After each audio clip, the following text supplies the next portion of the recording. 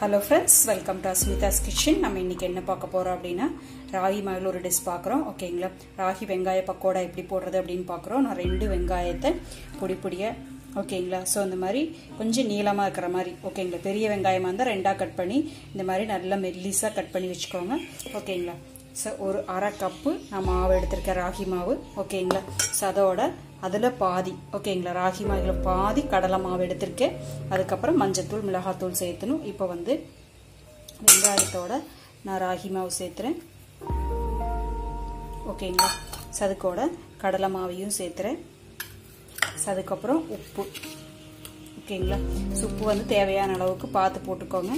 ஓகேங்களா? சோ இதுக்கு ஒரு அரை ஸ்பூன் சரியா இருக்குன்னு நினைக்கிறேன். பார்த்துட்டு மறுபடியும் போட்டுக்கலாம்.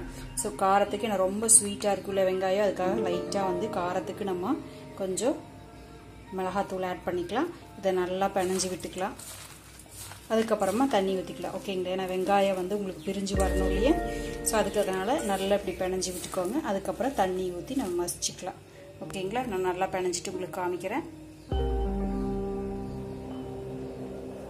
ஸோ பாருங்க, நல்லா இந்த மாதிரி நீங்கள் மசிக்கும் போது என்ன ஆகும் அப்படின்னா, பிணையும் போது என்ன ஆகுன்னா வெங்காயம் வந்து ஓகேங்களா அந்த இதழ்களை பிரிஞ்சு வரும். ஓகேங்களா? தனித்தனியாக அந்த மாதிரி வரும். ஓகேங்களா? ஏன்னா வந்து நம்மளுக்கு அதை மடலாக தான் இருக்குது. ஸோ அதெல்லாம் பிரியணும் இல்லையா? ஸோ அது பிரிஞ்சு வந்துருச்சு. இப்போ தண்ணி ஊற்றி கொஞ்சம் கொஞ்சமாக நம்ம கலக்கிக்கலாம். ஓகேங்களா? ரொம்பவும் தண்ணி ஊற்றிடக்கூடாது. ஸோ நம்ம இப்படி வந்து கலக்கிக்கலாம். ஸோ அந்த பக்கோடா அப்படிங்கும்போது வெங்காயம் தான் உங்களுக்கு அதிகமாக தெரியணும். ஸோ காரம் பத்தலைன்னா ஆட் பண்ணிக்கலாம். ஓகேங்களா? உப்பு பத்தலை அப்படின்னாலும் நம்ம ஆட் பண்ணிக்கலாம். ஸோ பிணைஞ்சு பார்த்ததுக்கப்புறம் தான் தெரியும் நம்மளுக்கு.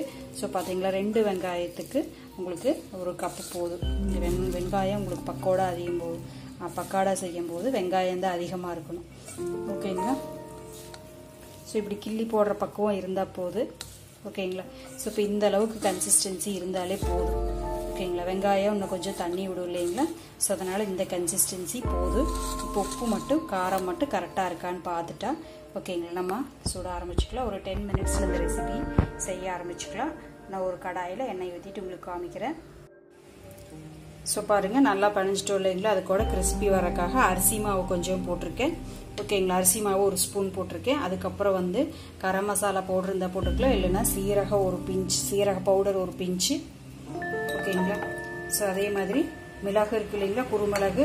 ஸோ நான் அதெல்லாம் பவுடர் பண்ணி வச்சுருக்கேன். ஸோ அதை ஒவ்வொன்றிலையும் ஒவ்வொரு பிஞ்ச் அளவுக்கு போடுறேன். ஓகேங்களா? குருமிளகு ஒரு பிஞ்சு.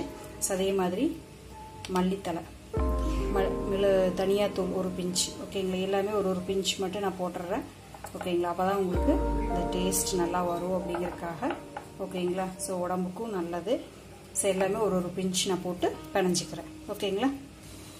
ஸோ பாருங்கள், நல்லா பிணைஞ்சிட்டேன். உங்களுக்கு பார்த்தீங்களா தண்ணி விட்டு கொஞ்சம் இந்த மாதிரி ஆயிடுச்சு அப்படின்ட்டு. ஸோ உப்புக்கு இது அதிகமாக போச்சு அப்படின்னா கொஞ்சம் நீங்கள் வந்து ராகி மாவு சேர்த்திக்கோங்க, அவ்வளவுதான். ஓகேங்களா? ஸோ வெங்காயம் நம்மளுக்கு இந்த மாதிரி அதிகமாக இருக்கணும், துதியாக இருக்கணும். ஓகேங்களா? அப்போ தான் போடுறப்ப பக்கோடா சைஸில் நம்மளுக்கு வரும். ஓகேங்களா? இப்போ பாருங்கள், கடாய் வச்சு நான் அதில் வந்து எண்ணெய் ஊற்றி அது பாயில் ஆகிட்டு இருக்குது. ஓகேங்களா? ஸோ நல்லா பாயில் ஆயிடுச்சு. இப்போ நம்ம போட்டு எடுத்துக்கலாம். ஓகேங்களா? இப்படி கொஞ்சமாக எடுத்துக்கோங்க. ஓகேங்களா? அதை அப்படியே கிள்ளி விட்டுக்கோங்க. எண்ணெய் காஞ்சிச்சு பார்த்தீங்களா?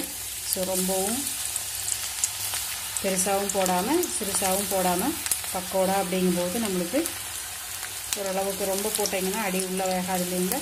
ஸோ அதனால் இந்த மாதிரி போட்டுக்கோங்க.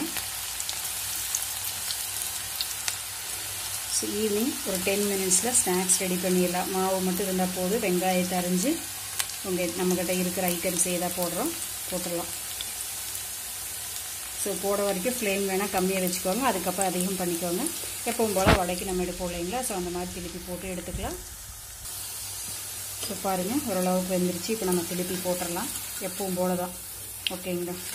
ஸோ பார்த்தீங்களா எப்படி வெங்காய பக்கோடா உங்களுக்கு ஃபுல்லாக ஆனியனாக தெரியுது இல்லைங்களா? ஸோ அந்த மாதிரி ஆனியனாக தெரியணும்.